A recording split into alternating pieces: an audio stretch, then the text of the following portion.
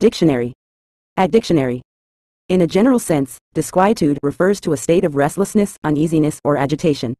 It encapsulates a pervasive feeling of discomfort and perturbation, often arising from a combination of external circumstances and internal apprehensions.